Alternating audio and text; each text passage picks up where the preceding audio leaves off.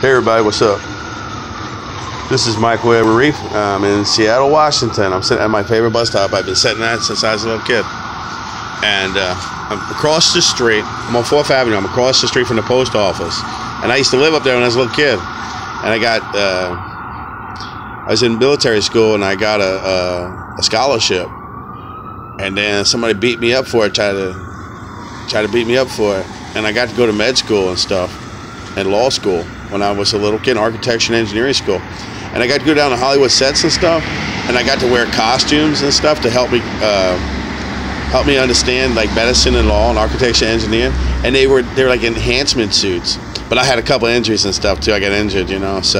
But I helped make movies like superhero movies and comic movies. And I just remember that sitting here. Oh, and by the way, it's my 45th birthday today, July 11th. I was born in 1972. And I just want to tell everybody.